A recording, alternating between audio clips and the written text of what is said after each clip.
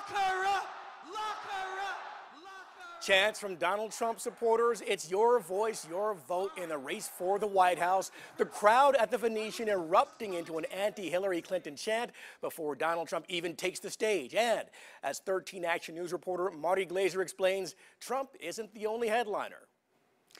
When rally speaker conservative commentator Wayne Allen Root took the stage to warm up the crowd, his theatrical fantasy about Trump's opponent Hillary Clinton drew cheers.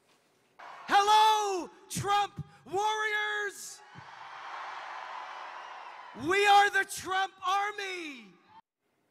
His negative feelings towards the current administration and Hillary Clinton was clear in his tone as he outlined his fantasy of a Clinton made-for-TV movie that ends tragically for both Clinton and her top aide, a close comparison to the characters in the 90s film Thelma and Louise.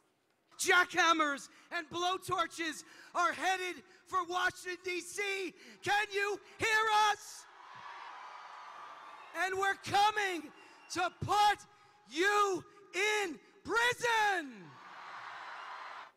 Christopher, this speech is already going viral. The latest negative commentary about Hillary Clinton coming out of the Trump camp. Back to you.